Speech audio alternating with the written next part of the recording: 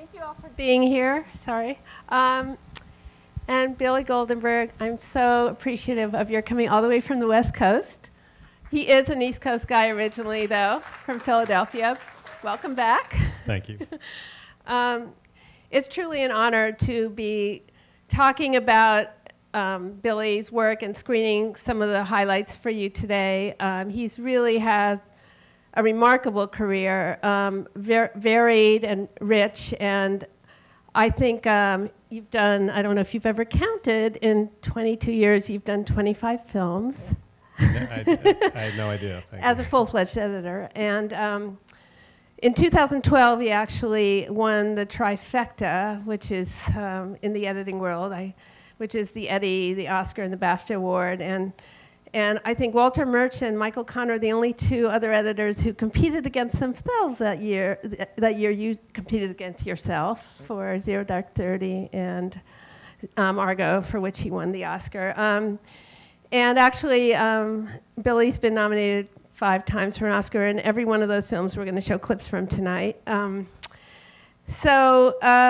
think one of the things that is sort of a standout thing about Billy's career is the incredible variation in genre that he has. You've pretty much covered every conceivable genre. An example being last year, Unbroken and The Imitation Game, and then somewhere along the line you did Transformers: Age of Extinction, which is kind of symbolically kind of shows you that kind of variation in genres. But also, I think Billy has had an amazing ability to work in a lot of challenging work situations with not only multiple editors, but directors who are, we'll say it in a diplomatic way, perfectionist, obsessive, somewhat. He's done 4 films with Michael Mann. I think he should get an award just for that, perhaps. So does my wife. 2 with Michael Bay, maybe another award for that. But also, he does a lot of repeat work with directors, which speaks of his ability to have a very, wonderful working relationship with these directors. Among them, Gary Ross, Ben Affleck, John Turteltaub, and as I said, Michael Mann. I have to keep bringing that up. But I think what really is for me the standout part of Billy's gift is his ability to really, his sensitivity to subtext and finding the tone of a film, and also, and this is actually a quote from Gary Ross, finding the nuance with character and performance. I mean, this is just such a huge part of what he brings to every film he works on. And so I wanted to, because I don't want to keep talking about him in the third person, I wanted to rewind and go back to how you started to become an editor. And originally you were going to, for about 6 months, you were going to be a doctor, I think. Is that right? Well, yeah, my father was obsessed with my brother and I both being doctors, and my brother eventually became a dentist, and so I went to Temple University in Philadelphia with the idea, very briefly, of becoming a doctor at his insistence. And about 2 months into chemistry, I was baffled. So, and I was always loved film, and I didn't really know what I wanted to do. So I went into the film department because, luckily for me, Temple has a really great film school. And I found my way there, trying every different thing, and made some terrible short films, and eventually landed in a class called experimental video, where I did a lot of sort of very strange video projects, just kind of exercises in juxtaposition and trying all kinds of different things. And I was so terrified of showing the work that I waited the entire year and kept putting it off until at the very end I had to show an entire year's worth of work on the last day of class. And strangely enough, it actually turned out that the teacher was really positive about it, and especially about the editing. So he encouraged me to pursue it as a career. And no one had really ever encouraged me in the arts before, and I really enjoyed doing it. So I ran with that and went to California with the idea of being an editor, and luckily for me, it worked out. Yeah, I mean, you made an interesting comment that no one encouraged you to be an artist. It is interesting when you grow up in a world where you don't have a role model or context, and just to find your confidence. And I can understand why it took you a year, because you're jumping in and you don't know whether you have the gift. Well, I mean, I think that, I grew up in a family, it was in the restaurant business, so there was no one ever did anything like that. And it's taken me, a career's worth to sort of gain that confidence. And I think, but that's partly what makes me, I think, good at it, is my sort of insecurity about it, and, always being, trying to make it perfect and never giving up and those sort of things. Because, I mean, you say it's been 22 years, is that? It seems like every film I'm as terrified in the beginning as I was 22 years ago. Yeah, it's very interesting, because I've had a lot of these conversations with master editors, and no matter how successful they are, and maybe this is also the adrenaline that drives the artist, but never having, every film you start, you think, am I a fraud? Are they gonna, what did you say, the edit police is gonna find me? Burst down the door and take me away and take all my editing card or whatever that, away from me.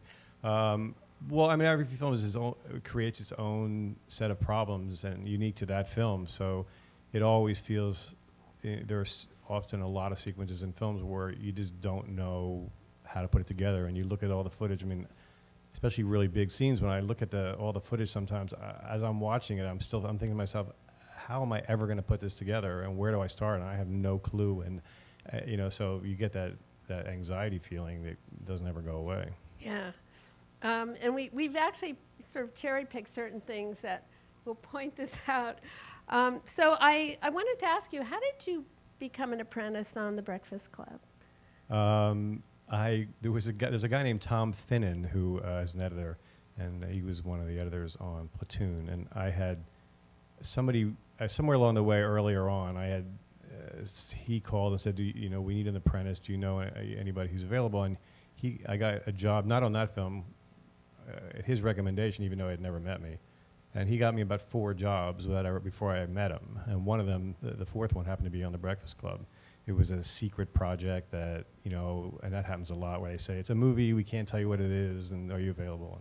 And then I found that it was Dee Allen, who I was, admired from afar for my, entire life. And, so I got the job as an apprentice. But those days I was in a room down the hall from her putting trims away, film trims, because it was obviously a film show, not digital. And then, but I was around her enough to get a lot of sort of pearls of wisdom, and a lot of the way she conducted herself, and the things she said, and how she sort of laughed at the rules of editing. I mean, she would make cuts and say, "They'd say this is breaking the rules," and she would laugh and think it was the funniest thing in the world.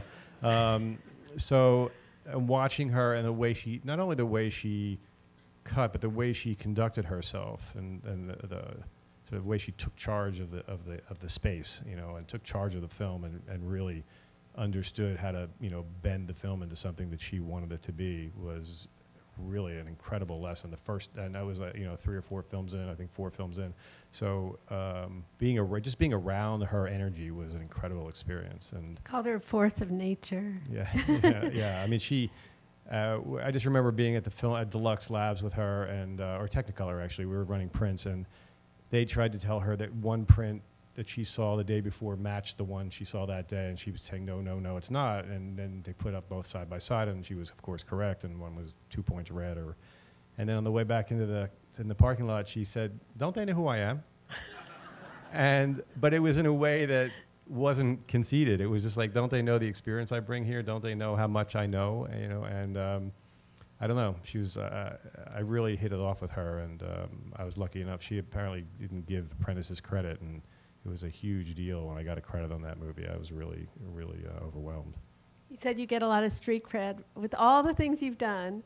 Yeah, you people are like, Breakfast Club. "Oh, you won an Oscar for Argo, but you worked in the Breakfast Club." And like that is like, you have no idea how many people are think that's the greatest thing. Well, here's an interesting, I mean, this is in terms of her courage to just do what she felt is right and let the emotions drive the film and the story drive the film, is somewhere along the line when they were shooting The Breakfast Club, Molly Ringwald cut and dyed her hair. And everybody was freaking out about it matching. And she says, if you're watching her hair, you're dead. And she was not concerned. So I thought, and she said in terms of dialogue editing, which she thought, which we all know is the hardest thing to do, much harder than action, especially when you have a bunch of people in a room and that's the entire film.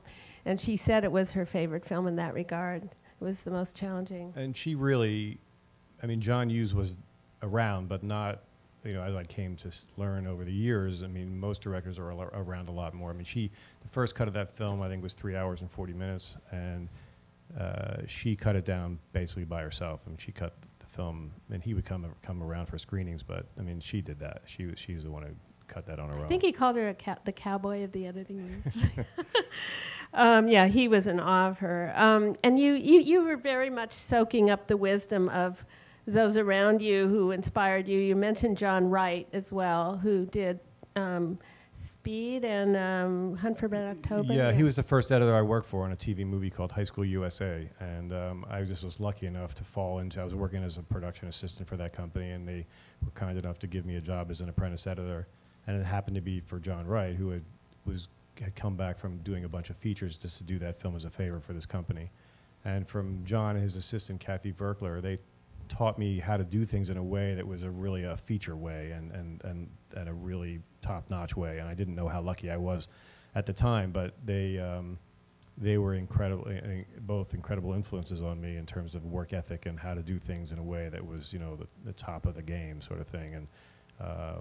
And John taught me a lot. You know, every editor that I've worked for along the way, they'll say things that stick in your mind, you know, for the rest of your career. And John, you know, had some of those, and Michael Kahn had the most of them in terms of the stuff rules I follow and things I do. I thought one of the things you mentioned I thought was really interesting. He said, "Don't ever let things end." Well, he was talking about action scenes, yeah. like don't let shots end, don't let shots finish, keep things, you know, build it up to just the highest point and then cut, you know. Don't let the audience off the hook. Like, yeah. I love that. Yeah, that's. And that really worked. You know, I mean, I had that in my mind while I was cutting Argo. I mean, you know, things like never letting, you know, taking things right to the hilt and cuttings, leaving the audience on the edge of their seat. Yeah, it's a great advice. But the true great mentor that Billy Goldenberg had was Michael Kahn, who was actually our honoree last year. I didn't even realize that when we scheduled this event, but you said it was your film school, and I mean, he does have incredible in terms of obviously his talent, but his wisdom too. Can you talk about some of the things, the highlights of what you learned from him? Well, I mean, Michael was like free graduate school and on the highest level. He really took it upon himself to help me too. I mean, he used to say to me, because it was really frightening. I came on as his first assistant, and I was, you know, I knew, you know, there's a lot of pressure there, and he has a reputation for being very difficult as well. And King Khan. Yeah, there are stories about him throwing moviolas out windows and things like that. I don't think they were true, I hope. But he would give me things to do, scenes to cut along the way, and he would say to me, "You don't know you're talented, I do." So, and when somebody like that says that to me, I mean, I was, you know, I just couldn't believe it. And then he really took me under his wing and taught me his philosophy about editing, his methodology, how he approached scenes, how to handle myself politically, how to take criticism, which is probably the most important thing any editor can learn, because it can be painful when people don't like things you've done, and that's basically what you do for a living, is take criticism. And he would give me, he did this with one scene on Alive where he made me recut it, I don't know, 20 times. He just kept giving me more and more and more changes, and I finally came to him and said, "I just don't think I'm very good at this, because I'm clearly not getting this right. I'm not, you always have notes, and I just can't make you happy." And he said, "You don't understand, it has nothing to do with the scene you're cutting. I'm just trying to get you to learn how to take criticism, to learn how, you know," and it was the most valuable thing I ever learned, because, you know, you have to learn that it's about the film and not about you, and you have to take criticism with a smile and say, great idea, and let's, and hopefully that sparks another idea, and to take it in a positive light, so that, as soul crushing as it can be sometimes, it really does make a difference in your editing too, not just your sort of personal well-being, but it makes a difference because you think about it in a positive way, and the movie gets better. And if obviously the movie's all that matters, and how it turns out will be what gets you your next job. So, and his things that he would say along the way are still things that run through my mind all the time. And all of us who worked for him, you get into tough situations, and I literally hear the words in my head, what would Mike do? And I think about how he would handle certain situations, and then I find it much easier. So I can't, obviously I can't say enough about it, what he did for me. Use your forebrain. You want to explain? Right, he would say, he would say things like, if you want to go faster, slow down. Meaning, don't worry about all the film that you have to cut. Don't worry about the budget of the movie and how much pressure there is. Just worry about the cut in front of you. Worry about what you're doing. And don't worry about anything else. Shut the rest of it out. Don't worry that you're 50,000 feet of film behind. And if you slow down and just take one thing at a time, you'll actually do things faster, and it works every time. And he was lose your forebrain, meaning just lose yourself in the footage, and those are the best days that I have, where I watch the dailies over and over again, figure out an approach to a scene, and he would always say, take a point of view, don't cut anything before you know what story you're telling, what the point of view of the scene is, where you are in the film, really know what you're about to do. Have the approach you're going to take with the cut in your head before you do it. Don't just start cutting. And then once you do all that, you get lost in the footage, and the best days are when you start cutting at 9 o'clock in the morning, and then you look up and it's it's dark out.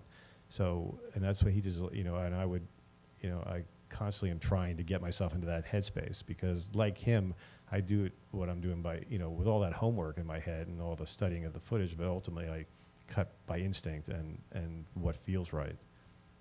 And the film background helps too, because having worked on film, and every cut you make is there are repercussions if you don't think before you act. Yeah, in film you'd make splices and chop up the work picture, and then when you project it, everybody could see all the wrong choices you made, and it would clatter through the gate in a way that the film gate, so that everybody would say, well, a lot of changes on that one, and so it makes you really think. It's like a carpenter, measure twice and cut once, or whatever the expression is, So you really have to think about what you're going to do before you do it. And now with digital, you can't. I still have that same mentality about thinking carefully and really studying the footage, and not just going through and making a million cuts for no reason. I really take every cut, very thoughtful about each cut, and why am I cutting, and what's the story? What's the story of that cut? Why am I cutting there? So, and all that's a methodology I learned from cutting on film, and I try to tell younger editors the same thing that he told me. So also in terms of dealing with powerful people, Billy definitely jumped into the deep end when the first thing you did with Michael Kahn was Always, and it was previews, and Michael he was working on the movie, and they were making changes on the cam, and he didn't like to operate the cam, so Billy was just thrust into this situation post-preview, making changes on the cam. Tell the audience who was in the room with you. Well, I'd only been on the movie for about 2 weeks, so I didn't know the film very well. I didn't know even the film, let alone all the stuff that wasn't in the film. I didn't know anything about it in 2 weeks. And I was on the cam making changes into the preview with Steven Spielberg in the room, and George Lucas, John Williams, Ben Burt, who is the sound guru who did all the sound for Star Wars, Richard Hims, who worked with him, Marty, the head of post at DreamWorks, and was there other, that was enough. And I was so nervous that I started to laugh, because it was like so absurd that I would have to do this and not knowing the film. And then Steven Spielberg and Michael had worked together so long that they had some kind of shorthand that that like a married couple would have. And I couldn't understand a word. You said it was hieroglyphics. Yeah, they would just point and say half a sentence and then nod and go, okay, and then look at me. and I would be like, got it, you know, and so I just did what I thought they meant, and I guess I got it right enough that they didn't throw me out of the room. So, and I could operate the cam really fast, so that was probably impressive, I guess. I mean, And then you had Hook. Hook was quite an experience like that too, right? A Well, lot of talent and ideas in the room.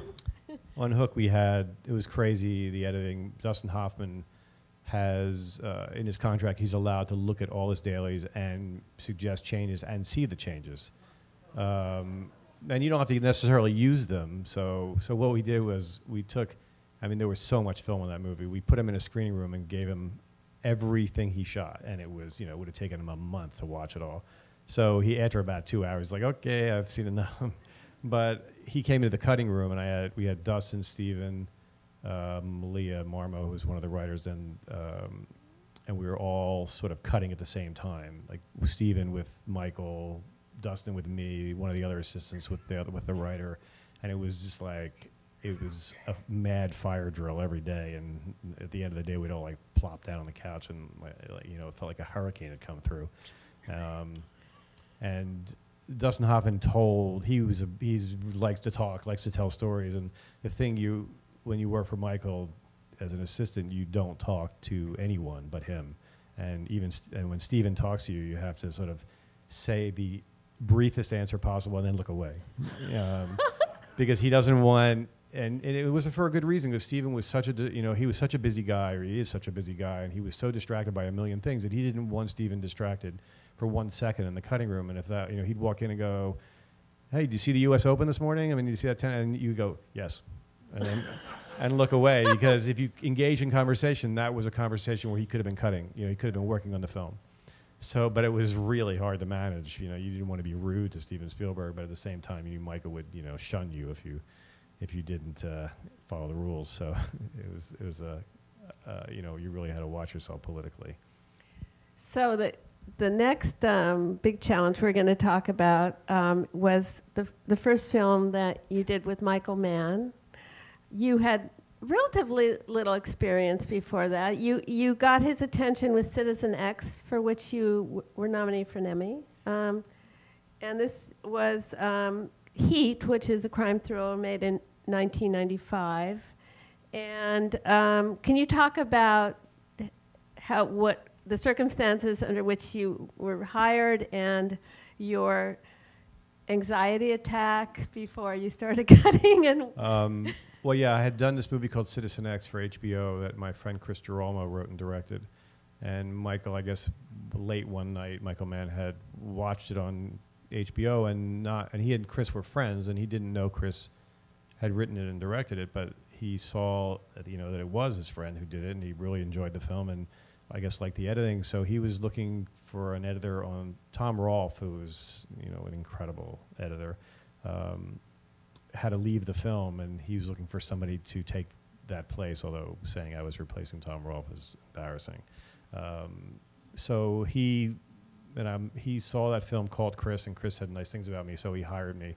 And in the interview with Michael, I didn't speak really in the interview. I was in his trailer because it was the last day of shooting on Heat when I met him, and he spoke for about 40 minutes, and I think I said hi, and I said, at the end he said, "Okay, great. Is there any films in particular of yours I should look at?" And I had only done 3, so I said no, whatever, and that was all I said, and he hired me. So obviously based on Chris's recommendation or the way I stared at him, I don't. And I had, like I said, I only done 3 films, and I remember thinking when I saw Robert De Niro and Al Pacino at the Oscars that year presenting an award together, and I thought, and I knew because they were doing the movie, and I thought maybe in 10 years I got to work on a movie like that if I'm lucky. And then 3 months later or whatever, I was on it, and I was so anxiety ridden. And the first scene, I think we're going to show the first scene I cut, and I sat there for the first day. Literally, my heart was pounding so hard in my chest I couldn't even work. I thought I was going to hyperventilate and pass out. But then I started to do the job, and you get into it and lose yourself in the footage. But it was terrifying, and then actually after I cut this sequence, I cut it, and then Michael gave me some notes, and I recut it, and And I showed it to him again, and then he at the end of it, all he did was he banged his hand on the table and said, "That's just what I want," and he walked out of the room. And I was just like, wow, that's great. And then I didn't see him for like 4 days. So I thought, oh, I guess I'm done. I didn't know. I thought I wasn't even sure I was supposed to come in anymore. But I just came in and sat in my room and kind of ran the scene over and looked at some other scenes, and I didn't know what to do. So I finally like arranged to bump into him in the hallway. And I said, hey, and he went, how you doing? And I said, is there anything else you want me to do? He goes, oh, yeah. And he just had forgotten I was there, I guess. I don't know. But then he gave me, and eventually I inherited a lot of the film, but it was a very strange beginning.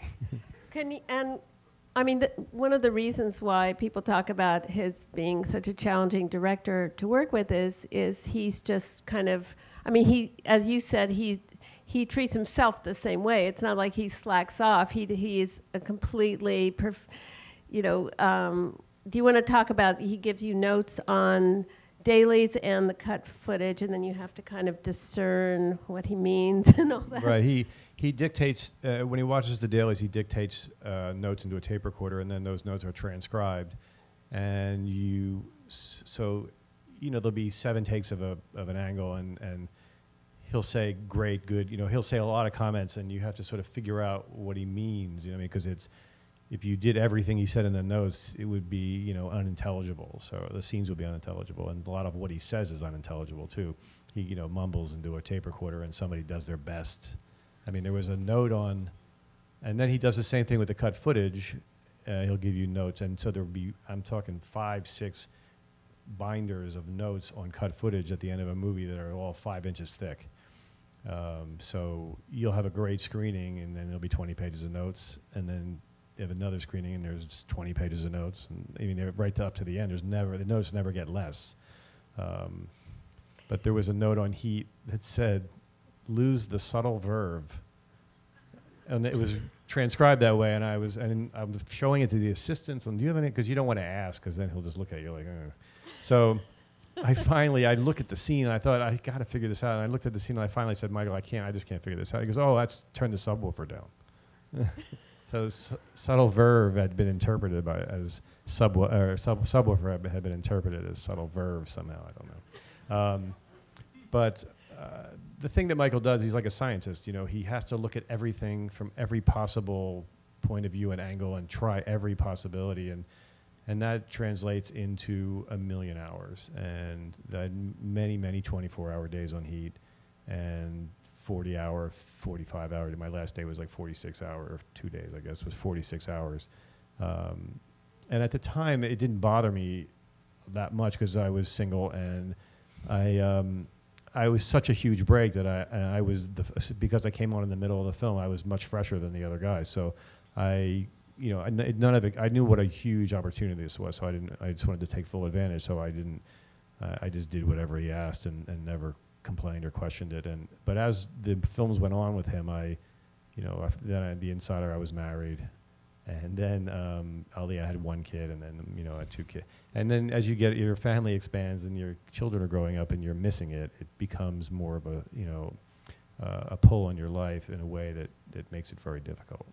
That's also why he always has multiple editors, because it'd be virtually impossible for everybody to take on that workload single-handedly, right? Yeah. Yeah, he keeps saying, the next one, just you. And I'm like, oh, no. That's not a good idea. He shoots a tremendous amount of film, too. So, you'd never be able, he has everybody working those hours, but he just wants you to try so many different combinations that there's no way that one person could get all that work done. So gradually it evolves to the point where people take sections, and then he becomes the supervising editor in a sense, right? Yeah, on the two, Heat and The Insider were sort of the best possible versions of how he works, and the movies I think are the best too also. But on The Insider, I cut most of the second half of the film, and Paul Rebell cut most of the first half, except for a few exceptions, and that worked really well because you get long stretches to go through, and I think there's a continuity there that otherwise you really are depending on the editor and the director to be the supervising editor and really hold the whole thing together. Where with a long stretch like that, you can really be a shepherd over all of it. I mean, what's also interesting is, to me, the first thing that comes to my mind is, how do you have objectivity if you're so in the trenches at every moment? But you said, in a funny sort of way, it taught you objectivity, because you are sort of forced to pull back from parts of it, and you know. Well, what would happen is we would screen the movie every day, 7 in the morning, every single day. Yeah. So, and then and you do lose your objectivity, and he claims not to, but I know that he does. And there'll be days where you can see it more clearly than others. But what happens is, if you then skip a day, that's like skipping a week, because you're so used to seeing it every day. You let, if 24 or 36 hours go by, that's a huge amount of time. So it does really, in a strange way, train you to be objective faster, because it's good to have, like, it'd be nice if you could cut something and then put it down for 3 months and then go back and really you could see it clearly. But doing it like every single day like that, it's you get to the point where it just any gap is a good amount of time, so you train yourself to be objective. So we're going to start our first clip, and I think you'll fully appreciate. It's such a complex, ambitious sequence to cut for your first sequence on a movie with Michael Mann. So this is 57 minutes into the. No, this is 2 hours and 25 minutes into the movie. Now, this actually was based. You've been called by Jerry Bruckheimer. You were called who's a producer. You were called the story guy, and then somebody called you the tension guy, because you did. And then I call you the based on a true story guy, because you did a lot of films based on true stories, which just happened, I guess. But this was actually based on a real characters, loosely based. Yeah, I think the policeman's name is Chuck Adams. I might be getting that wrong, but there's a real policeman that Michael knew that Al Pacino's character Vincent Hanna is based on, and then there really was a Neil McCauley, a criminal, and there really was a Wayne Grow who's in this scene. Yeah, and I think that obviously the bulk of the story is made up, but there's right. Certainly Pacino's character is very, very much based on sort of the hyper sort of diligence that Pacino's character and that sort of obsessiveness that he had is all based on that real person. So would you like to set up the clip as much as they need to know? Oh, this starts on the drive? Yeah. The drive, yeah. This is right near the end of the film. Basically, De Niro and Amy Brenneman have gotten away, and they have the money, and they're going to leave, and John Voight has set up an escape for him, a plane that he's going to get on, unmarked plane, and he in giving him the instructions on how to get the plane, he gives him information about where Wayne Grow is, this criminal that double-crossed them, and kind of set the whole thing the whole movie in motion, really. It's from that point where he gets that information to the point where he kills Wayne Grow, and then has to leave, and then the police are closing in on him. But it's his obsessiveness with getting back at this guy. So that's the. Do you remember what the most challenging thing was for you when you were doing that? Yeah, the moment. Pardon me. A couple of things. I mean, the moment where the biggest challenge was when De Niro spots the car and sees there's something not right with a girl sitting in a car, and then when the moment where De Niro has to leave and realizes that basically being who he is and not being able to change kind of ruin the rest of his life. And what we did to get those moments right, although hopefully seems good here, but it seems simple. But getting those moments to play well was incredibly complicated and took a lot of different experimentation. But also, I love the build-up to his making the decision to turn the car around. You can just the way it's very, because it's definitely a build-up where you see it. You see it in his performance. It's very subtle, but it's definitely happening in his eyes and his. Well, yeah, I mean the advantage of having Robert De Niro while you're cutting is a great one.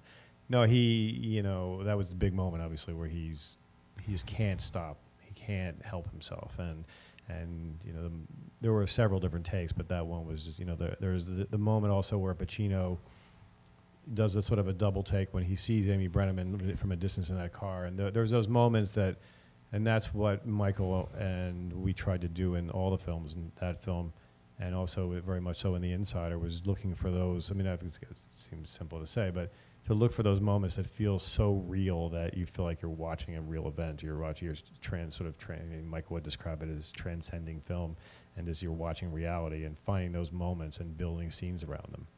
And and you're talking about you love this, that you had a consultant, a special ops person, when he, the whole body language of how he attacks the guy who went after him after he kills Wayne Grove. Yeah, the guy the FBI agent in the hallway who says, "Put your hands up," and then the way is a guy who does a lot of films. His name is Mick Gould. He was a British Secret Service guy, and he trained De Niro and Pacino and Val Kilmer and all the guys in this movie, and he's done several other movies. He did Miami Vice as well.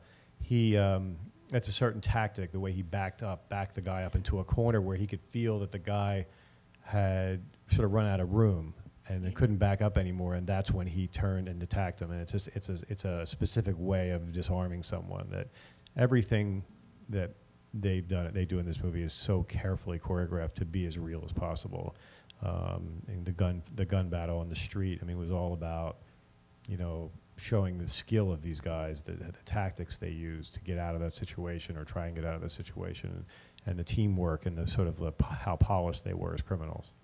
And it's funny, you mentioned, actually we were talking about another film, but planned disorientation for an audience. And there is definitely some of that here. I love where you as audience have to kind of find, especially that distance shot, a couple of distance shots where there's a challenge for the audience. It almost makes them more participatory when you're looking for people through a crowd, and even, you know, the blurry people passing in front of the characters, but also just the opposing distances of the motion of the crowd and trying to orientate yourself to where you are. I mean, that's very masterfully done, and it gives a momentum, you know. Yeah, I mean, you try and do that in a way, I mean, and I think that's, you know, luckily I've gotten to work on films that let you do that. I mean, a lot of times studio films, they would be like, you know, to make it clearer, you have to make it so, you know, so anybody can, you know, every single viewer will know exactly what's happening at every single moment of the film.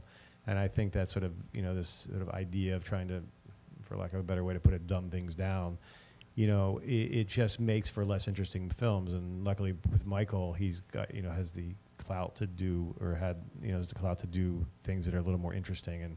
And so then you say that the films I've gotten to work on, I've been lucky enough to work on, seem to be, you know, I'm lucky enough to be in a position to work on films that let you do that let you sort of take chances and make the audience work a little bit, and make, you know, that, I mean, we always say, let's make it for the smartest people, not the dumbest people, so that it's more interesting to audiences, for more adult audiences. Yeah, no, it's great. The next film we're going to show a clip from is another Michael Mann film called The Insider, which was made in 1999. And this is a true story about a whistleblower in the tobacco industry who appeared on 60 Minutes. And it's a lot about the relationship between the 60 Minutes. It's Lowell Bergman, who was actually a consultant on the film. And the whistleblower is Jeffrey Wigand. Wigand, I mean. And Russell Crowe gave a remarkable performance in this movie. Both of them, but I just think... this particularly brings up, maybe, I know it's true on all Michael Mann movies, but the level of detail and part of his perfectionism is to make the authenticity, and this really played out in this, because this was a completely true story. It wasn't sort of loosely based on a true story. I mean, everything is the truth. It's Jeffrey Wigand's truth of the story. I mean, right. And we had to do, because of for legal reasons, we had to make a lot of disclaimers about certain things that only, like, there's a scene in the movie where Jeffrey Wigand sees a bullet in the mailbox. Well, that's his word. I mean, we think it happened. I mean, he says it happened, but no one but he saw that bullet. You know, so there's certain things that we had to put disclaimers on for legal reasons. But if you look at footage of the real guy, oh my God, yeah. It's incredible. It's not an impersonation. It's just a spot-on he's that person. Yeah, he embodies him well. We got to Really? we got to meet a lot of the people that were in the film, portrayed in the film. And Jeff Wygant I got to meet a few times, and watching him and the way he just the way he walked, the way he spoke. I mean, Russell had it so perfect, and it not an imitation, but just he embodied him in a way that was. I mean, nobody knows what Jeffrey Wygant looks like or sounds like or walks like, but when you're around the guy and you see what Russell did with it, I mean, it was incredible. And he was in this film. He was incredible in every take. I mean, he was. And he gave you a lot of variations, but they were all. Yeah, well, I mean, they did a lot of stuff. Where, and Pacino certainly improvs a lot. I mean, more on Heat than he did on this movie, but he'll give you lots of variety of performance. And what Michael did that was interesting on this film is a lot of the phone calls, and there were a lot of phone calls in The Insider. And Michael would refer to a scene and say, the phone call, and we'd be like, which, there's 11. But a lot of them, he would film them on 2 different sets simultaneously, and they would actually be on the phone together. And it made those scenes were so electric because of that. And what was interesting about, and Mrs. Michael saying this and us realizing it, was you can do so many more interesting things, or so many interesting things in a conversation, with us on the phone, editorially, because they can't see each other. So you can make faces or the way or do things that you wouldn't do if you were having a one-on-one conversation with someone, and it really created all these really fun editing choices that you could make, where it's not the scene we're going to see, but where Pacino is so frustrated with Wygant on the phone, and you can see it in his face in a way that he would never do in front of the guy, and so we use that a lot to make the phone call scenes much more interesting. And Pacino, you said he can go from such extremes to whispering to like spitting. Yeah, the scene in Heat where he comes home and finds that his wife has slept with another guy, and the guy's name is Ralph, and I think take 1 he's whispering, take 12 he's screaming, and so much that spit's flying out of his mouth, and he just gives you, and he's in a different place, and so it's like pick a performance and go with it, because he's matching is out the window in terms of he just does what he feels. And I mean, I've never spoken to him about it, but he gives you a lot of variety, where like Russell had a point of view on his performance, and he did it, and he improvised within that sort of bandwidth that he had selected. But De Niro, same thing. I mean, De Niro, every take would be amazing, but right in the same sort of area that he had decided, where Pacino just gave you everything. So it was, it was really presented, it was fun, but it also presented a lot of challenges. So this particular clip, which is 57 minutes into the film, is a cat and mouse scene. I'll let you set it up. Well, it's Lowell Bergman is trying to convince Wygant to go on 60 Minutes, but at the same time letting him know what's going to happen to him if he does. And it's all sort of a big schmooze to get him to do it. But Jeffrey is really smart and understands what's being done to him, and he sort of, turns the tables on him. And there's some cutting in here towards the end, and that I particularly like, and you'll know what it is when you see it when I say turning the tables. But and it's a simple dialogue scene, but it's I think incredible acting, and really sort of encapsulates the relationship in the movie. Yeah. I mean, the cutting what I was referring to is when when we're in a side angle master, and then it's 180 degrees to the other side, and then 180 degrees to the again back to the original shot, and you do things along the way that gain directors' trust, I guess. And I took that footage and cut it that way, and I sent it to Michael without knowing that that's why he shot it that way.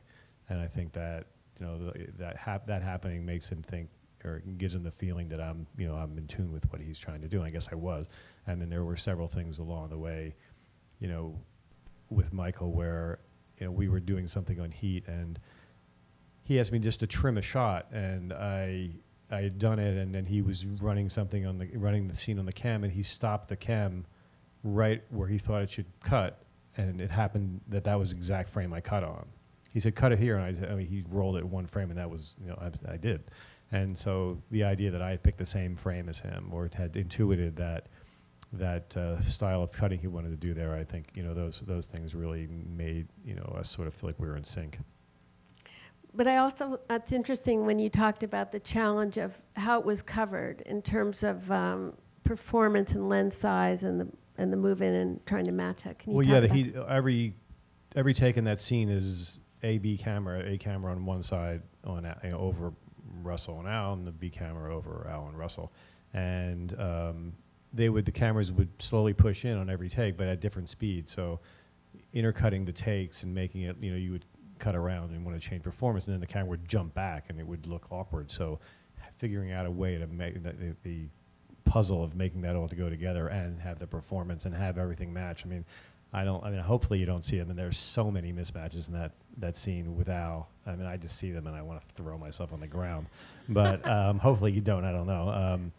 Because Pacino had a lot of trouble with that scene, and his hands were up, his hands were down, his, you know, drinking at different time. I mean, he was just doing everything different in every take and making it look right. It was really challenging.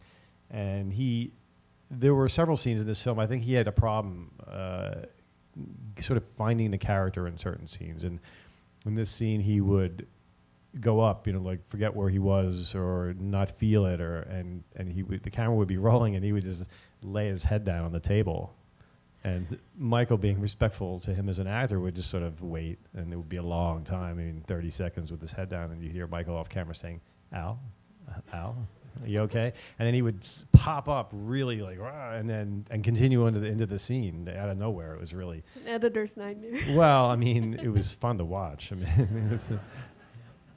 The other thing, I thought it was interesting when you chose to go in close for the first time, when he says, is that why you became a journalist? It's like there's a hint of things to come. It's like the attacking is just about to start, where the tables get turned. And they become each other in a way. They switch. It's very interesting. It's what's interesting about that film is they each takes the other's sort of personality.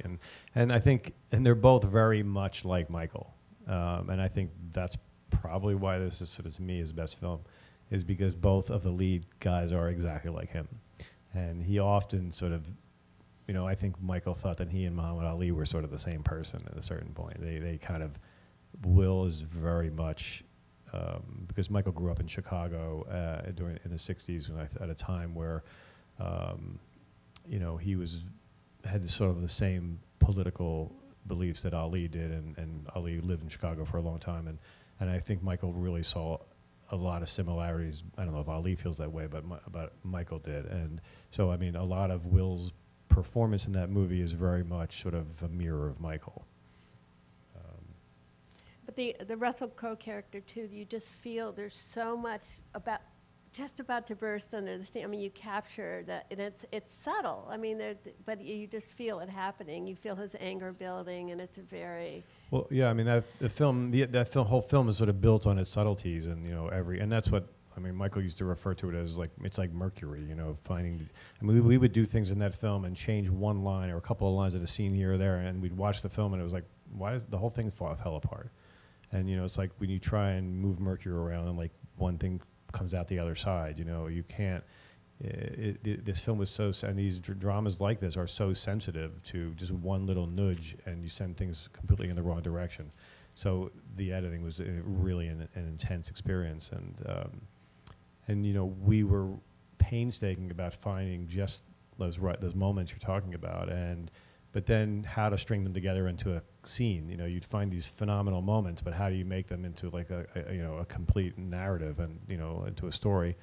And it took, you know, hours and hours and hours, and, you know, hundreds of revisions. Right. I think I was up to seeing like a version 112 or something on that scene. Oh my God. Somewhere over 100, I know that. The next film we're going to talk about is Seabiscuit, which is also based on a true story, based on a book as well, 2003. And this was the second film you had done with Gary Ross, first Pleasantville. And I think it's interesting in terms of editors working with directors and trust and how that happens over time. And you talked about on Pleasantville, he was sort of in the cutting room, like 4 frames here, 4 frames there, and then I mean, the perfect balance is to get that input, but sometimes you want to try things and be alone to make mistakes or just to think, and that he gave you more freedom on this film? I mean, Pleasant was also his first film, so I mean, Right. it was the first time we worked together, his first film, and I think he became, by the time we did Seabiscuit, even though it was only a second film, he was much more comfortable with himself as a director, knew me much better, and knew that I knew what I was doing, I guess, and he had gave me a lot more freedom, and trusted my instincts more, and so I think he felt like maybe although I think Pleasantville's a really great film, I think he felt like maybe he micromanaged it too much. I may be speaking for him, but where he felt like if he just took one little step back and had a clearer view of the big picture, that it would help the film, and I think it did. And this scene is my favorite scene in the film, and you know, it's sort of its own little short film, really, and it came together so beautifully, and it was an amazing day in my life too, because I was there when they filmed it, and there were 7,000 extras, all in period costumes, and my wife's family was there. It was a Keeneland racetrack in Kentucky, and it was an incredible day, and it came out, you know, as better than I could have ever hoped. The thing that's interesting about this is when Seabiscuit wins at the end, they couldn't. Oh, you just. Oh, No, I'm kidding. I'm kidding. yes, he wins. So when Seabiscuit wins at the end, they were shot that section of the race. They shoot the race in continuity, and they shot that section of the race last, and they couldn't get. I mean, horses are horses. You know, you can't give them direction. They're going to do what they're going to do, and Seabiscuit kept losing. And they were running out of takes, and then he finally got him to win, but he only won by like one length.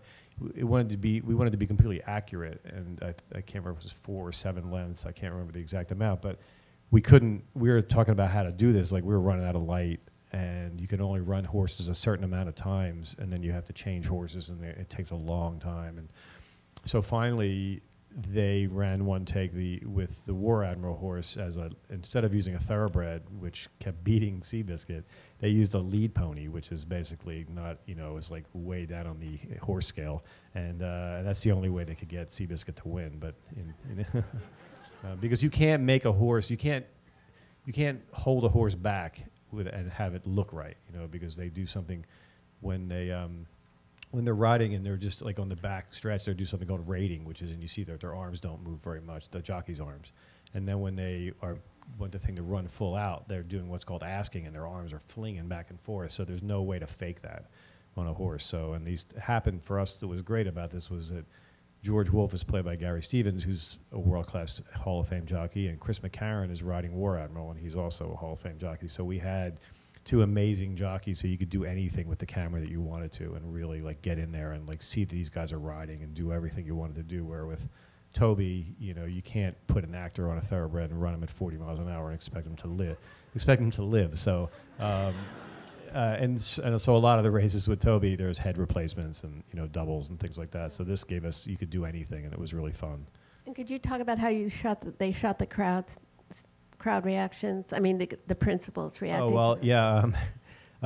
Elizabeth Banks, who is so great. So much of this scene is great because of Elizabeth and her reactions, and how how intense she is, and how into it she is, and how real she is. And there's one particular take, I'm not sure if it's the one we use, where she got so excited when she jumped up when Seabiscuit won that she punched Jeff Bridges in the nose, and he had a completely bloody nose from her. She was just so excited about it that poor Jeff had blood all over him. And they had oh, right. The way they would do the crowd reactions on a lot of the races, because you didn't want to run the horses when you couldn't see them, they were on camera.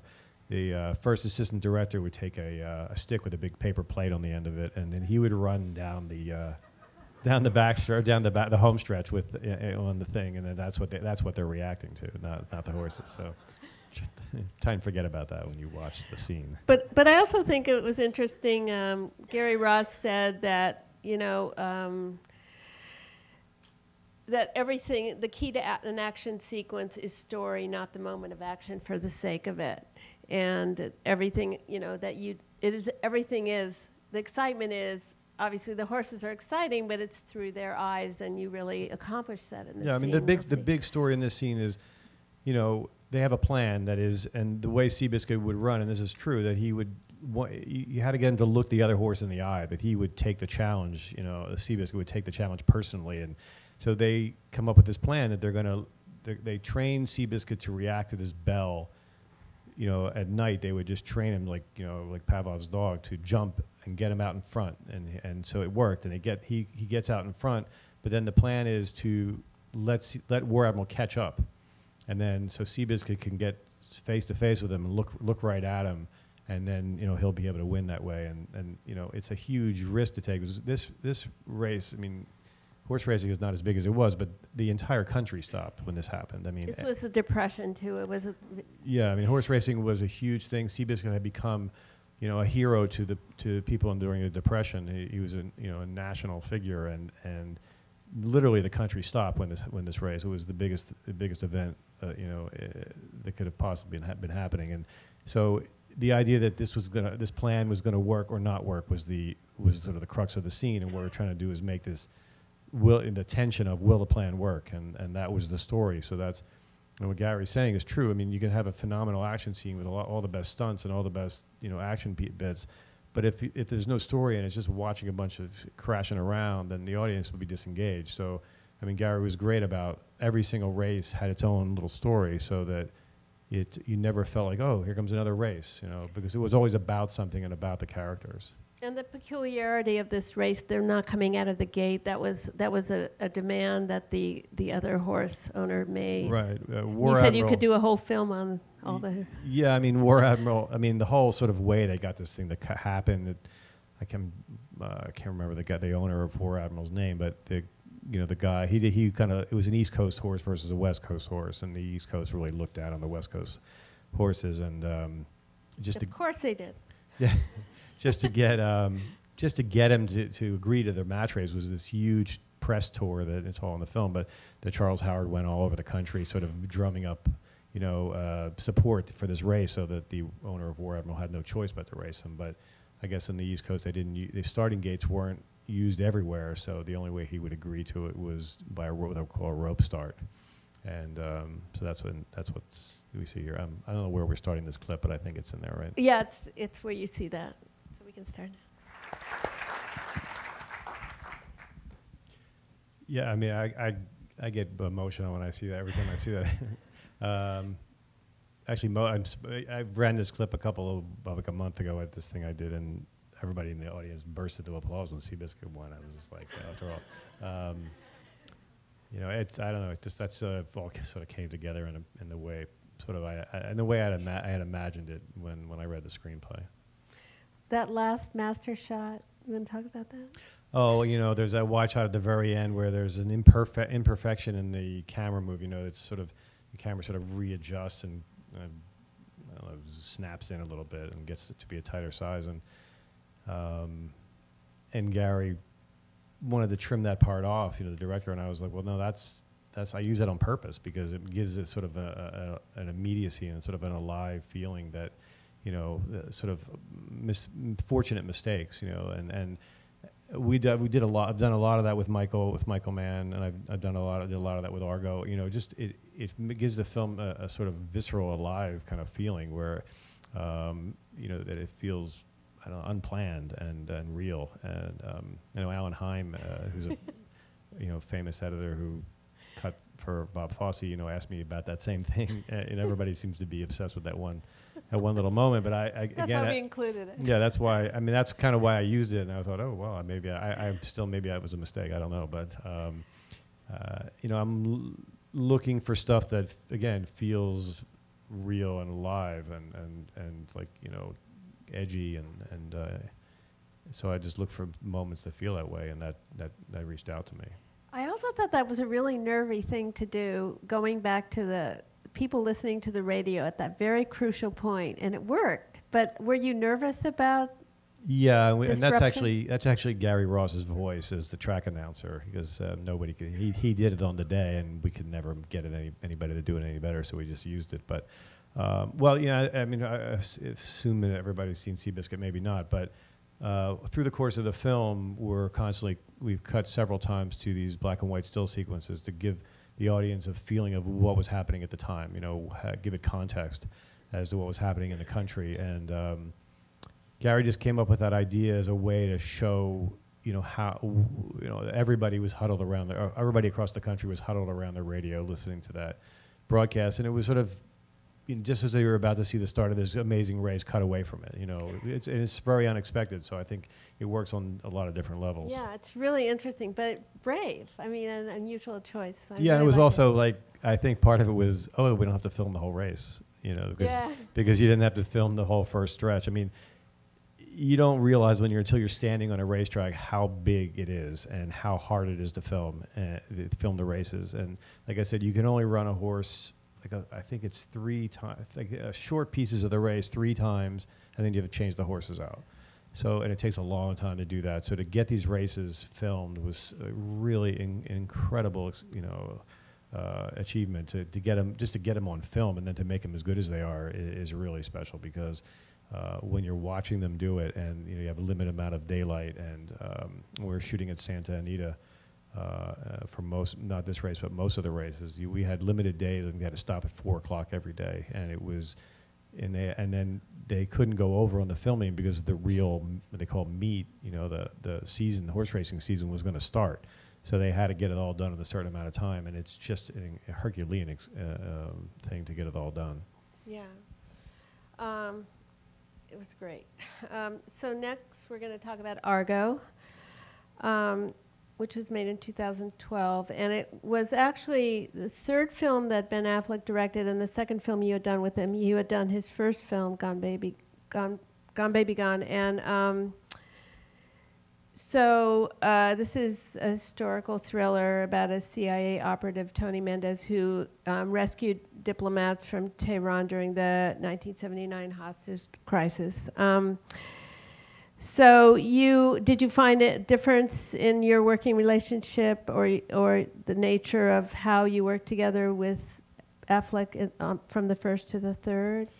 You know, he had gotten more mature as a director, but our relationship was great on Gone Baby Gone. I mean, we really hit it off as people, and he's very easy to get along with. He's a really nice guy. He's very smart, and he's a lot of fun too. So it was both films were really fun experiences.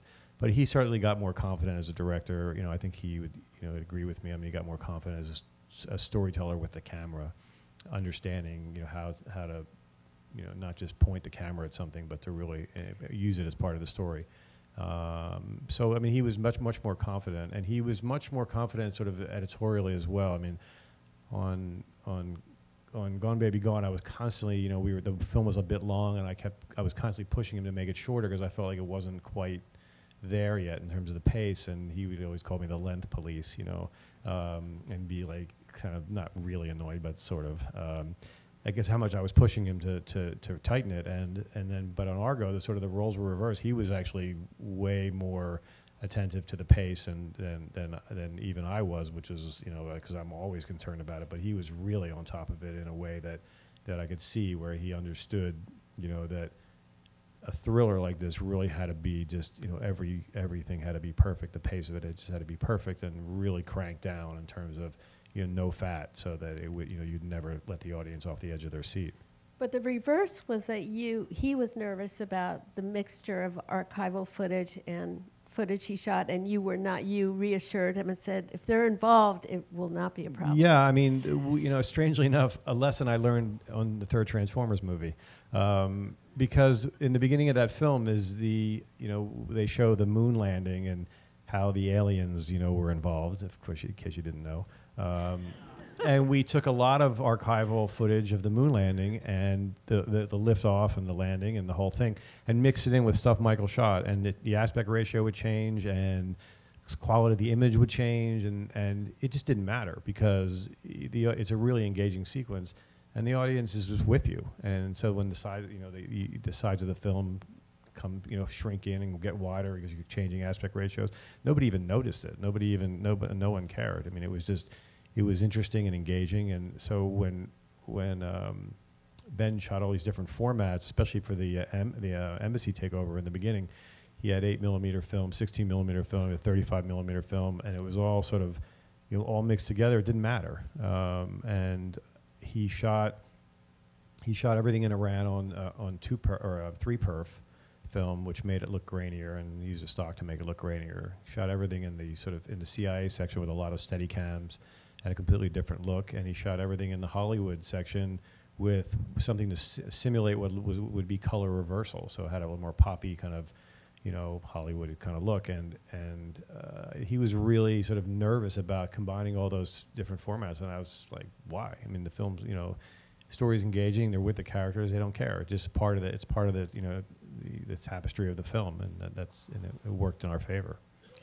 And originally in the script, it was actually, he did it differently, because when the embassy takeover, which we're not showing this, but we can talk about it, when he scales the wall, and then there was going to be a 180 around, and then it was going to go from archival to right. real. I mean, originally we were going to, as we did so the rest of the film, there's a bunch of archival footage that's real archival footage. In the way it's written in the script is that you're in the archival shot of the guy, the students first jumping over the wall of the embassy, and then we were going to come around to the other side and see the angle we never saw in the 80s. But what happened was Ben and Rodrigo Pareto, the DP, and some of the extras had cameras, and they were walking around in the crowd, and we shot our own archival footage, and the stuff that they shot was so great that we just never used the other stuff, because it was just like, so many people, when I talk about the film, think it is archival footage. Honestly, it really does. Some of it looks like both.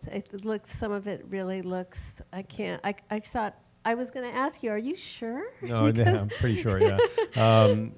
Nothing in the embassy takeover is archival. It's all But you said stuff. you studied the actual newsreel footage to see how organized they were, and like just get a sense of what the reality was for yourself when you were. Yeah, I mean, the way that the whole event was organized in terms of when it really happened, it was it was an organized thing. I mean, they had signals to it. There were signals that were given to when to go and jump the wall, and it was an organized event, and we shot a lot of that.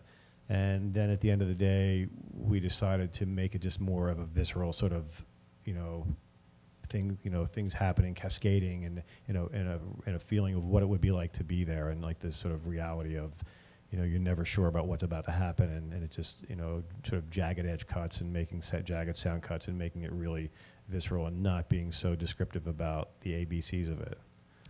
And when you've talked about your overall challenge in making this film, you said your biggest challenge was tone, because you have the satirical comedy elements, you have terribly upsetting dramatic things, archival. Yeah, we had. I mean, the biggest thing was the comedy, obviously, and making that fit in the right bandwidth with the rest of the film. I mean, you have a character piece, and a human drama, and you have a tension, kind of thriller element. So combining those all into one sequence or combining them all into one feeling, one film that fit together was, we were terrified it wouldn't work. So there's one sequence in the film where there's a script read through, which we're going to show. Which we're about to show, apparently,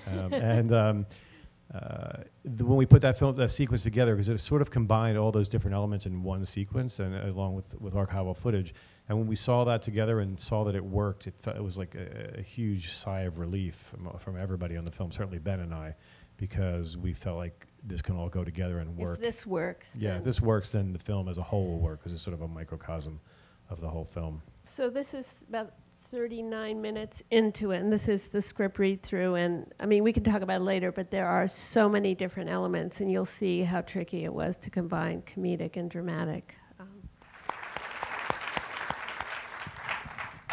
I noticed how you front-loaded the comedy with the table read, so that as they continued the table read, but then you took out the well, yeah, I mean, it gets to be pretty serious, but the sort of mock execution, and it's interesting. It's the film's this scene really illustrates sort of the whole.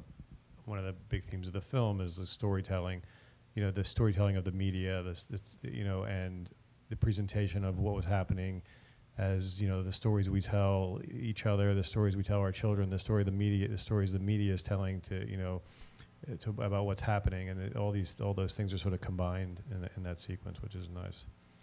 And you said that the mock execution was so beautifully shot and maybe more elaborate than in the script, and you Yeah, it was- framed everything around Yeah, it. we sort of ended up framing that, a big part of it around that, because and the real hostages that were in the embassy, because I mean that really did happen to them, and when Ben shot that part, it was much more elaborate than he had originally planned. So it became, and it's so gut wrenching when you watch it. It just became the centerpiece of the sequence, by sort of virtue of the fact of how engaging it was.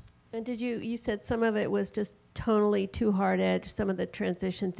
Was that a lot of redoing just to get it? I worked really hard on that Yeah. scene, and when I did it, I mean, I wish my assistant were here to tell you how, I was tearing my hair out of my head. I worked on it for, a good 2 days, and then sat down and watched it with a couple of my assistants, and just hated it.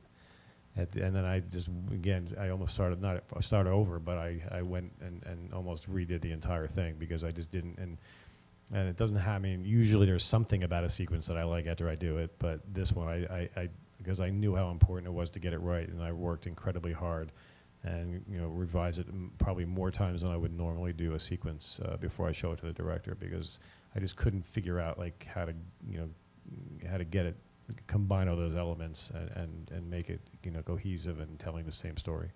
You really did a beautiful job. I mean, it's incredible sequence. So we're going to show another sequence from Argo, and this is much later. It's an hour and 23 minutes into it.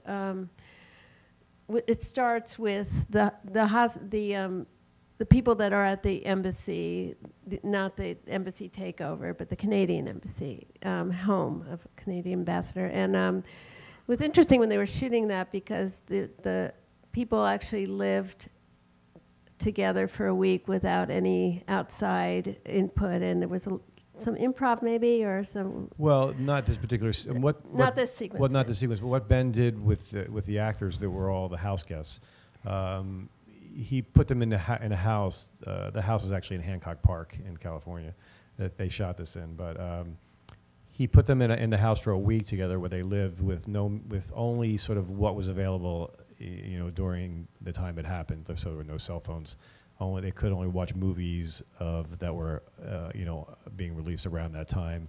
They had books and magazines from that time, and they dressed in their costumes. They did the whole thing, and they lived together for a week to get a familiarity with all of them, so that when they actually acted, in the film, that there would be that sort of second hand or second nature kind of conversations, and they all sort of had their different political roles, in terms of what they believed, what each character believed, and the actors sort of took on those roles, and they shot a lot of improv stuff, a lot of political discussion. Some of it's in the film, earlier in the film, but it was just sort of to get the feeling of the time that everybody had a different point of view about the Shah and what he was doing, and sort of and the Ayatollah and what was happening politically. So it really lent to an authenticity when they shot the film, and I don't know that.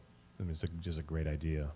But the other thing is, and this has to do with the clip we're showing, it, which involves a drive to the airport, that you said that you decided to change your focus more to the people in the van, in the car, because they so beautifully underplayed it, and that driving around, just exterior shots of the van, didn't seem as compelling to you when you were putting it together.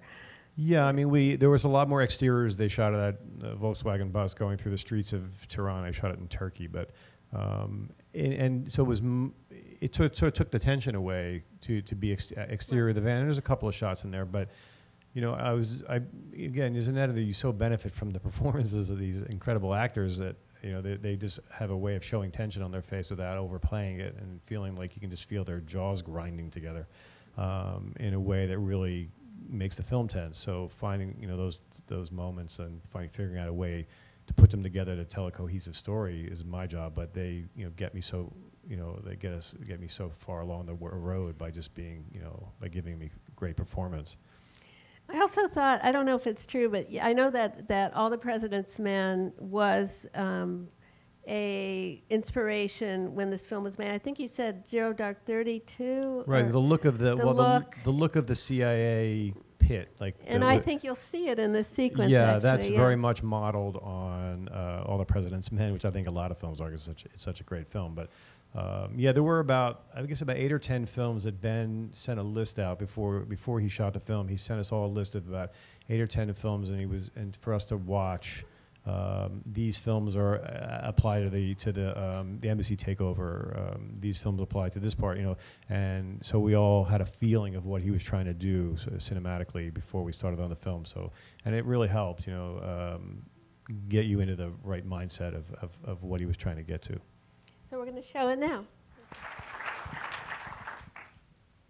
The thing that attracted me about that scene when I read it was the sort of jumbling around of time. He's Ben giving Tony giving the instructions about what's going to happen as we're already on the road to the airport. That was really an interesting editorial challenge, and it really attracted me. It was one of the things I really loved about the script, was those opportunities.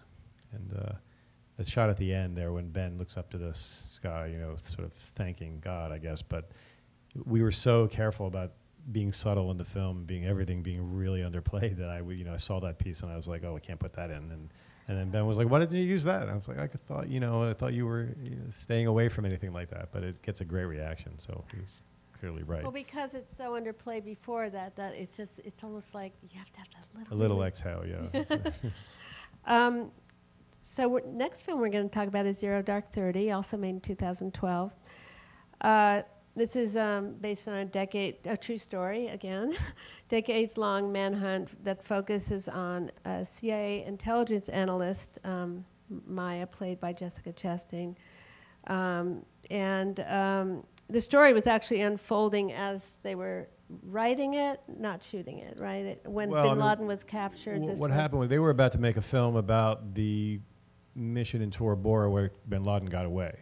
And while they were in the middle of Mark Bolt was in the middle of writing it, Bin Laden was killed, so they had to do it over. So they wrote it. Mark wrote the script really fast and got it up and they got it up and running really quickly. So.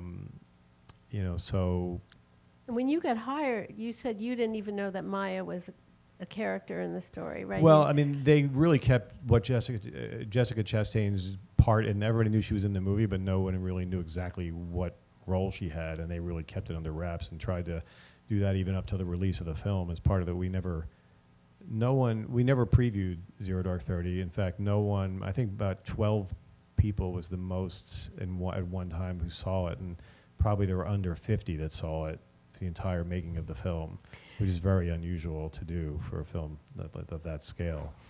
But we were so worried about sort of people finding out what this plot of the film was, and then also there was all the politics that went along with this film, that we just didn't, want to invite that in yet. And Catherine Bigelow did make a point that she said was to immerse the audience in this landscape and not to debate policy, and that was the intent of the film.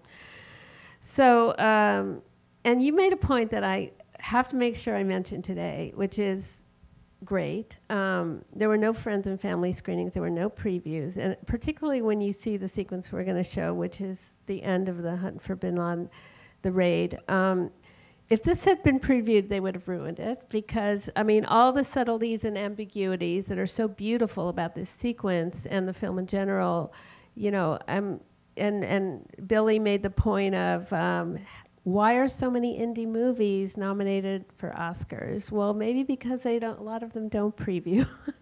This whole thing of dumbing films down and getting too many notes, and I think there was a lot of power in being on your own and, doing it that way, Well, there's certainly a film like this where there's a million names, and they're all, names that are very difficult to pronounce, let alone remember.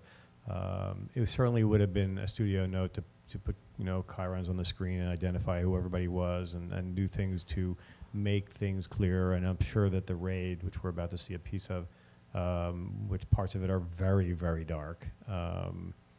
You can talk about your nervous breakdown. Oh, well, I got hired to do this film again in the middle because there were 2 million, or the equivalent of 2 million feet of film on this.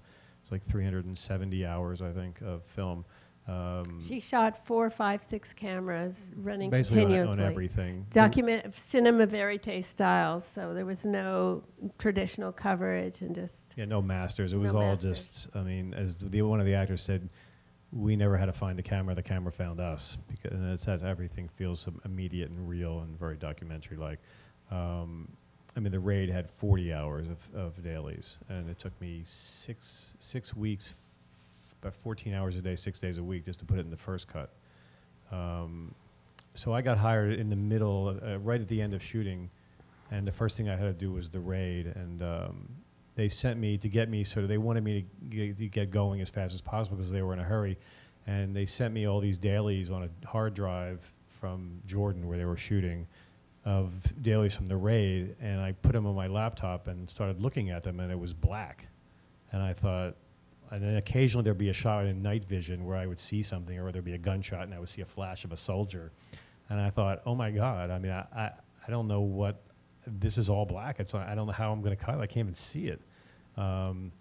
And, you know, it was just because I didn't realize what they were doing. I mean, what style they were going for, and what they were the reality they were trying to achieve. I mean, there was no lights on the set. There was some overhanging lights on some of it, some soft lights, but basically they wanted it to be what it was like there, pitch black, and only seeing shadows and outlines, and then that was highlighted by these night vision shots, which gave you context and gave you orientation about what was happening. So to put you right in the compound with the SEALs, and it was a choice. But and once I got into the editing room, where I was able to black it out so dark that I literally couldn't see my hands in front of me, or the keyboard for that matter, on the Avid. So I had to get a special light with this little red light on it that hung over my keyboard, so I could see because I would be like feeling around for it on the table and I couldn't find it, so I needed a little tiny light. But and then, you know, even through all the entire post process and the color timing, Catherine actually, she wanted to make it darker, but even darker than it is in the film, and the color timer was just refused to let her. You know, he was good for him too, because some of the helicopter stuff, she was like, no, darker. I was like, I can't even see the helicopter. You got to be able to see something, and so I think we were able to achieve the right balance. But I was so terrified because we were in sort of laboratory conditions and we could see everything when we finished the film, and I kept saying, well, what happens when we go into the field? You know, like what happens when we release this movie into regular theaters? Or, you know, they don't run the projector lamps as bright as we do. I mean, we're going to be able to see anything. So we went out into Century City and rented a theater for the day and ran the film at all different light levels, and to make sure that we could still, you know, see this stuff. And thank God. I mean, I was so terrified that we were going to be like, oh, well, better start over, you know, with the color timing, because you can't see anything once you dip below a certain level. But it held up, so we were very fortunate. But it was also interesting because she always shot the night vision, which is licensed. It's actually nobody's point of view except maybe once or twice. Yeah. But the way you decided to every once in a while orient the audience, but you said it's like being in a haunted house. Like there was this suspense, but there was also something so interesting about you, which you don't fully see because we couldn't use long enough a clip to show this. But the lead into this is this really interesting, a cow sound or these weird mundane sounds that make you feel the ordinariness and the complete unordinariness of it. There was this interesting line you walked, even when Bin Laden is shot. I mean, if you've seen the movie, but you'll see now, is there something anticlimactic, climatic, and ordinary? It's very an interest. I mean, you achieved this incredible balance. You know. Well, it was just a feeling of when the audience was, you know, was so much in the dark. You just got to give them a glimpse of where they are, and then it was in a way to make you feel like you don't know what's around the corner. I mean, the sort of and the attention to detail and to every little move they made, and how organized and how methodical the SEALs were, and how professional they were, and showing all that detail, but at the same time never knowing if somebody, you know, is going to be someone with a gun around the corner or just another corner, and all the real sounds and no music and just, you know, night sounds. No music. Yeah. Because we tried a little music, and it was just, we tried to also underplay this as much as possible because of the event itself, and not make, you know, be as, you know, first of all, it's true to what actually happened as we knew, although it seems like every day there's information that comes out that, you know, this last story we heard was completely untrue, and there's a different version. So, but in terms of what happened in that compound, I think we're pretty close to what happened. But the other thing, the mundane part or the anticlimactic, is that it's just another day for the Navy SEALs. They did 12 missions that day or something. There were a lot of other missions that night. I mean, for them, it's just another it's their job, and that's what they do, and they do it carefully and correctly, and it was also trying to show that. But it's very different than the tension in Argo, which is more sort of a Hollywood kind of idea of tension, and like I said earlier, cutting out just the right moments and just building and building and building. And this was sort of tension through detail, and just making it so calm and so sort of detail oriented that when something did happen, it was so shocking, and but also in a very real way. And that's a credit to the way Catherine shot it. I mean, she shot, like I said, she shot the whole sequence, in the very, very low light conditions, and then she would shoot the whole sequence again with the night vision lenses on the camera, so she had to do everything twice. And the great thing about her is, if she trusts you as an editor, it's like, here's the film, edit it, and then she has a way of communicating her notes almost telepathically, where she doesn't say much, but you know exactly what she wants.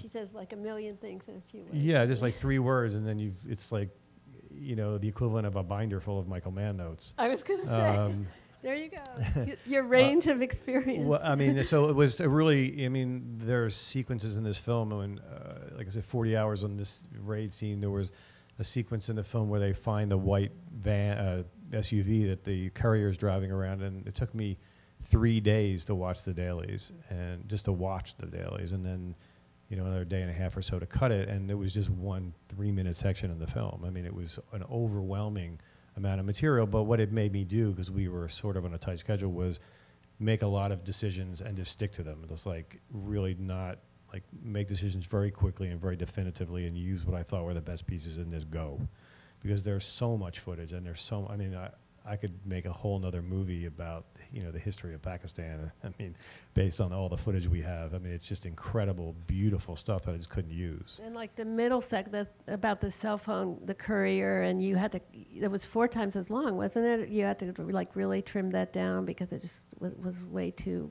Well, it was just an incredible, amount of film. He shot 6 cameras on everything, and like I said, no, it wasn't really actually. What's in the film is fairly close to my first cut, but with some slight alterations, because, like I said, I knew that we just didn't have the time to sort of mess around and cut like we couldn't have a 5-hour. We could have had a 5-hour version of that movie, but we actually ended up, it was almost 3.5, 3:45 the first cut.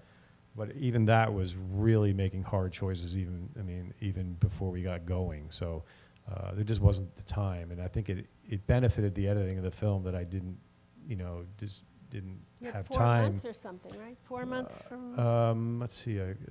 I got on the film, and I think it was it was like 5 months from the end of shooting to release. Yeah. Which is for a film that has that much footage, it's pretty short. Yeah. Okay, we'll show the clip now. Thank you. We went to great lengths to not dramatize that, and just in any way, because the sort of nature of it, and not make it as sort of un-Hollywood as possible, because of including all the sound and just and it was also, when they did it, they didn't know whether they had the guy. They didn't know. It was so confusing, and it was sort of the idea that it was just sort of goes by, that it doesn't become this gigantic moment. It does by virtue of the fact of what it is, and not because we did anything to it. So we just kept. There was, lots of different versions I could have done of that scene that would have really, including music and slowing things down, or doing things that were very sort of, Hollywoody, Hollywood-like. And it was, we just stayed out of the way of it all, and including, like I said, no music. My understanding, though, when they asked that little kid who it was, he just basically said it's Osama bin Laden. I think that's in terms of what our knowledge is of what happened. Allegedly, that kid just said, "Yeah, it was him." So, and I think they also, after he goes in, they shoot him, and he's laying there.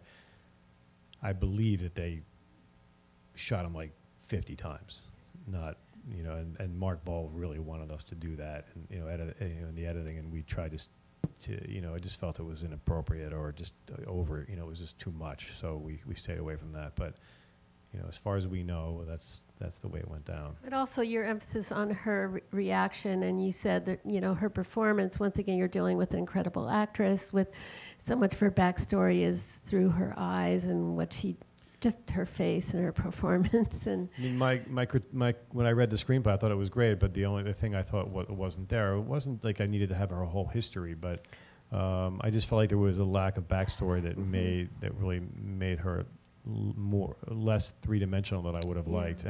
But when I started seeing the performance and what Jessica brought to the character, so much of it through her, and just how her acting and the way and her depth brought all this backstory and all this three-dimensionality to it that you just can't write. Right.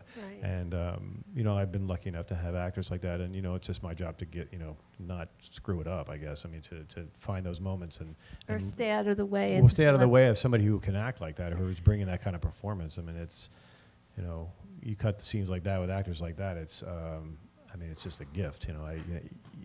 Part of me being good or a lot of me being good is the performances that I get. I have a great segue now to Benedict Cumberbatch. Okay, so, he really, Benedict Cumberbatch was a revelation. I mean, you were already a fan, but his performance in Imitation Game, which is what we're going to talk about, it's the final film. It's made last year, and it's about Alan.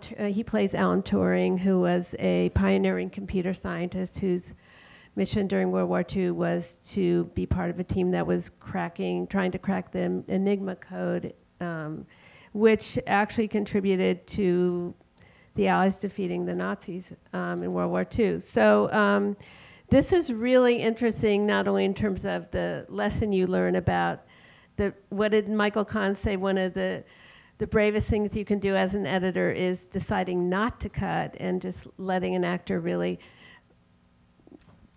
Well, yeah, I mean, the great thing about, obviously you're supposed to have a reason for every cut you make, and the reason might be the shot got boring, but there's supposed to be you're just supposed to cut for cutting's sake. I know Michael Mann did this on Lincoln. He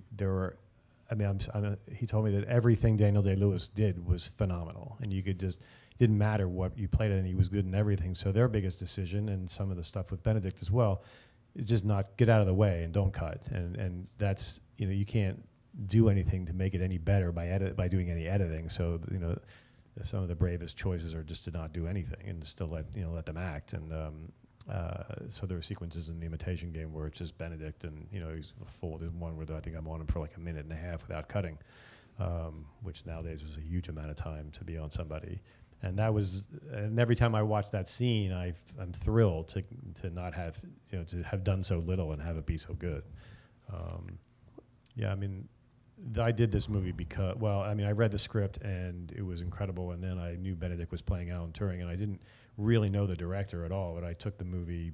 You hadn't even formally met him. You met him at a party briefly. Yeah, I met him at a loud party, and he's Norwegian and speaks with a heavy accent, so I really couldn't understand anything he was saying to me at the time. So, and I didn't know who he was. He just kept going on about this movie he had, and he wanted me to do it, and I wasn't available anyway, and I was just trying to be nice, and then it turned out that it was the guy from the Imitation Game. I had no idea, and then the movie I was going to do got pushed, so I was available and quickly called my agent and said, have they hired anybody yet? And luckily they hadn't. And then by that time, Morton, the director, was in London prepping, and I just talked to him on Skype for half an hour. But based on Benedict and the script, unless I hated Morton, I would have done the movie.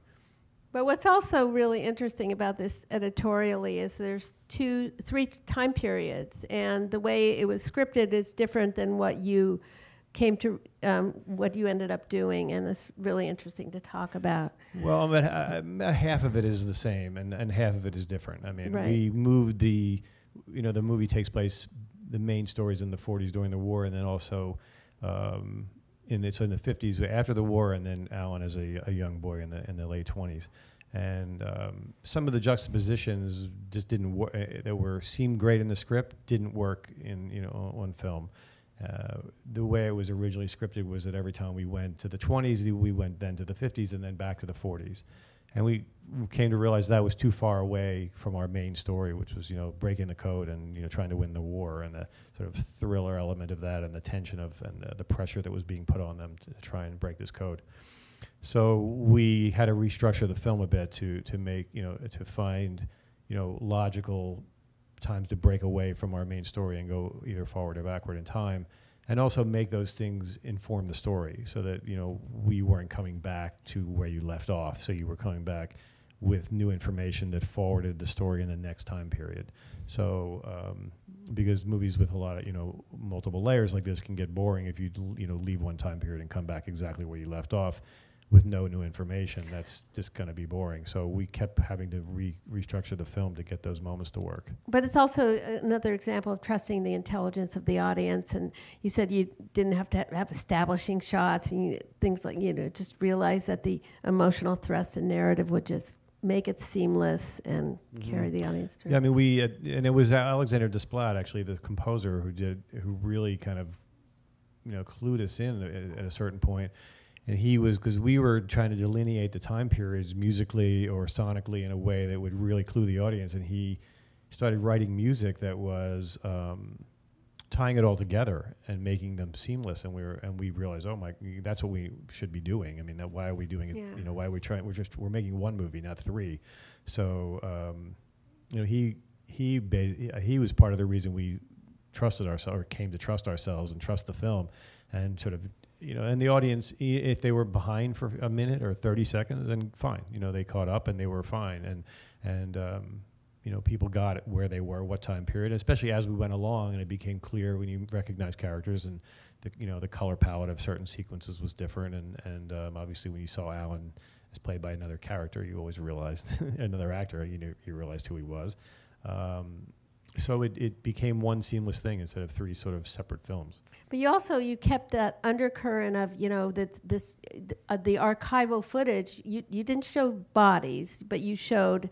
I mean, I don't know if that was a choice. It was, and we tried. I mean, it was more about the machinery of war, because Alan was sort of fighting the war with his machine. Trying to build this machine he referred to as Christopher, which in real life they actually called it the bomb. But it was the machine, his machine versus those machines, and we didn't want. Once you start opening it up, and I mean, there's a couple of shots of like a body on a stretcher and a young boy who's starving and people eating out of trash cans, but there's not. But there's so much stuff you could do with World War II footage, and it just starts getting into another movie. And we wanted it to be Alan fighting the war with his machine, and the machinery of war that the Nazis were using. And the one other thing I want to talk about it before we show the clip is, because I think this is fascinating, and this was an editorial thing, is so the puzzle pieces of his personal life, and how the convergence of Christopher the machine and the Christopher that he falls in love with as a young boy, and where you placed that, if you want to talk about. Well, I mean, one of the bigger structural things we did was, I don't know who have seen the film, but at a certain point, it's revealed what happens to Christopher, the young boy, and that he had died. And that was much earlier in the film, and so we came up with the idea to move that later to be the final piece of the puzzle. And so it all sort of clicked together, what motivated everything, and what made him who he was, and keep that a mystery about Christopher and how that all played out. And then it afforded us this great juxtaposition at the end, which was young Alan, and the actor who played him is just, I've done several movies where there's a young actor playing the star as a kid. And he only looks like him, but he can't act that well. Or they either look like him or they don't look like him, and they're usually bad, and you're just cutting around them. And in this case, we had this guy, Alex Lothar, who is, he's in some ways just every bit as good as Benedict. So we're able to hold on this, again, we're on this one single shot where he's getting all this news, and the camera keeps pushing in, and you see him trying to maintain and not just, lose it, and holding all those emotions in. You can see them all on his face. And so going from that big close-up of him with this crushing news, and going to Alan in the 50s sitting with his back to camera in a wide shot facing Christopher, and sort of that juxtaposition of him broken as a boy against him broken as a man, as a 40, I think he was 42 at that point. It just was incredibly powerful, something we found in the editing room. So moving that part of that restructure, and that was sort of one of the biggest benefits of it, was that getting those two things together. Yeah. Do you want to set up the clip? It's the one you showed. Oh, right. It's interesting, this clip, and I chose it because it just shows you can make a sort of really exciting, it's almost in some ways an action scene about something really smart, and there's nothing in it but just people being smart and figuring things out, and there's a little running around, but it's the moment where Alan figures out the key to breaking the code, and it's fun and it's exciting and smart, and it kind of shows why this film, I think, kind of crossed over and became really successful, was because of the entertainment value of it, along with it being a really bright and really smart film.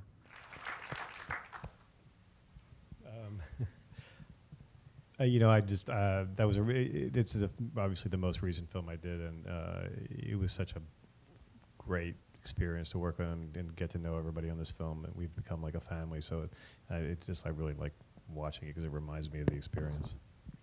And we're going to end the panel soon because we're way over, but I just wanted to ask you, because you told an interesting story about after this scene, that there's this sort of, the air could have gone out of it. Well, what happens after this is they figure out how to do it. So they take the information they've gotten from the machine at that point, they run it through the Enigma box, and they realize that they've broken the code, and they celebrate.